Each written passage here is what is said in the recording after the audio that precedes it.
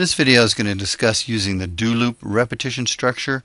We've been using the for next repetition structure, but the do loop repetition structure is much more powerful, and we'll see how that works here with some basic code.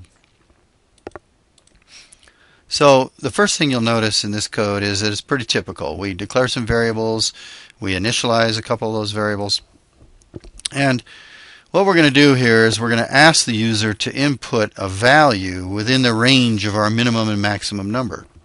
Well, we'd like to make sure that we get a valid number. So what we're going to use is we're going to use a do loop. Now, the key idea behind a do loop is that it will continue to repeat or loop for an indeterminate number of times. The for next statement goes around a fixed number of times, and so it's a very useful structure when you know exactly how many times you want to repeat something. But in this particular case, we don't know how many times the user is going to screw up and input a value that's outside of the allowed range. So the do loop structure is a key repetition structure, or the key repetition structure, when you don't know how many times the loop has to repeat. That is the big idea here. The for next structure is for when you know how many times it's going to repeat. I often refer to that as a counting loop. Whereas the do loop structure is when you don't know how many times the loop may need to go around.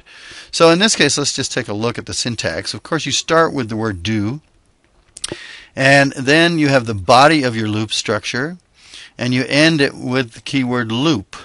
So that's why they call it a do loop, of course. And then we need one more keyword. You'll notice I have this keyword until here. Well, it's saying do the loop until this test becomes true. So when you use the until keyword, you then have to follow it up with a test that at some point in time is going to be true. If you have a test that's never going to be true, therefore the loop would never quit, that's a bad thing in a program, because then your program just gets stuck in that infinite loop and it will never continue to the next statement below the loop. So that's a very dangerous thing about the do loops. If you write a poorly configured do loop, you can have an infinite loop, and that's a very subtle and sometimes difficult bug to find in your program. Well, let's take a look at this one. Notice what this test says. The test says do this until the number is greater than or equal to min, and the number, keyword and here, and the number is less than or equal to max. So that basically says it has to be in the range from 1 to 10 in this case. So let's go ahead and run this and just see how this works. Hit F5, and the program is running, and I'm going to enter the number 0. And I got an error message. Now, I have no idea why I got an error message, because I think I did something wrong on my keyboard here. But let's hit the debug and see what line it died on. Well, right there it died on a type mismatch. And what that means to me is that I typed in something that wasn't a number, and it tried to store it into this numeric variable. So let's try that again. I'll reset the program and hit F5.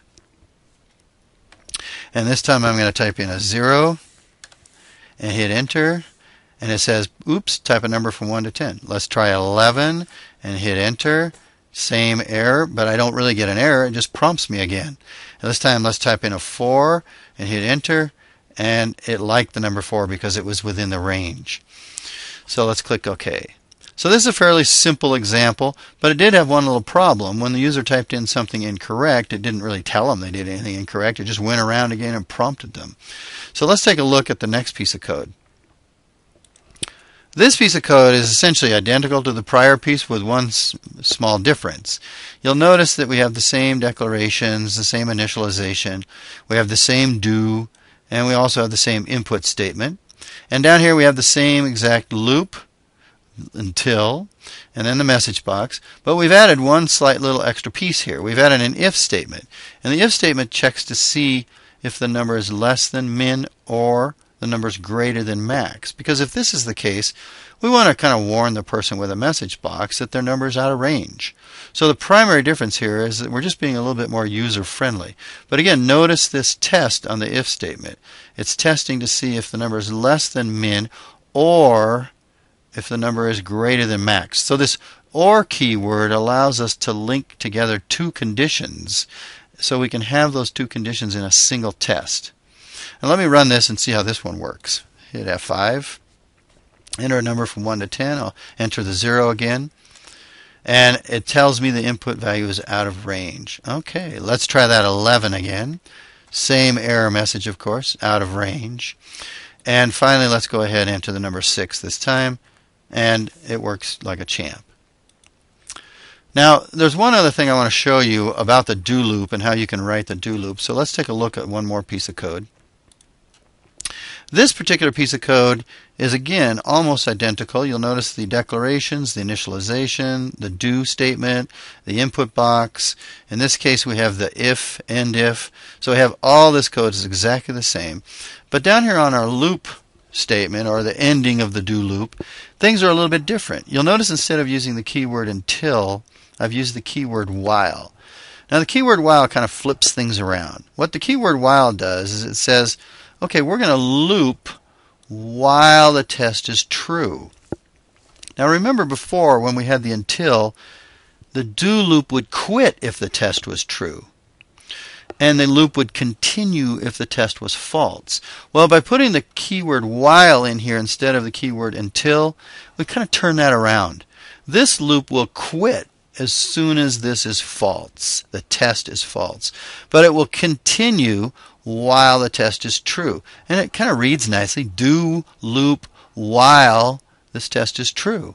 Now what I kind of like about this example is that the test we have on our if else, or just our if statement up here, is exactly the same test we're using down here on the while. So it actually reads a little bit more simply, a little bit easier maybe to understand.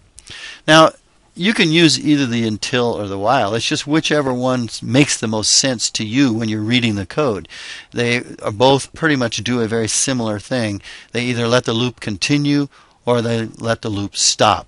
Now remember, you want to make sure your tests and what's going on inside your loop are somehow going to let it stop. In this particular case, the user is inputting, so this particular piece of code is generally going to stop at some point because the user is going to get tired of typing a wrong answer, and finally they'll probably enter the correct value. But there are other cases where it doesn't have anything to do with user input, and you have to be very thoughtful about what's going on inside the loop so that at some point, in the case of this while, that test has better be false, because if the test is always true, this loop goes forever. And that's not a good thing in a program, because then it never gets to execute that next piece of code and the program seems like it's in an infinite loop and kind of locked up. Well, let's take a look at a little program that you can write that has some use of the do loop structure. Now, this little program will be a little guessing game, and the idea behind this program is that you want to have your program pick a random number and store that in a variable. Then, using a do loop, you will ask the user to input their guess, and you'll store that in a variable. And then you'll have an if else structure. And the if statement is going to say if the user's input equals the magic number, you'll tell them, good job or something along those lines. Else if that's not true, else if the number is too large or larger than the magic number, if the user's input is larger than the magic number, then you want to print a prompt to the screen that says too high. Else, of course, you'll print a prompt to the screen that says too low, because that's the only other option. So you put this whole thing in a do loop until the user's input is equal to the magic number. So see if you can work on that program and get that running.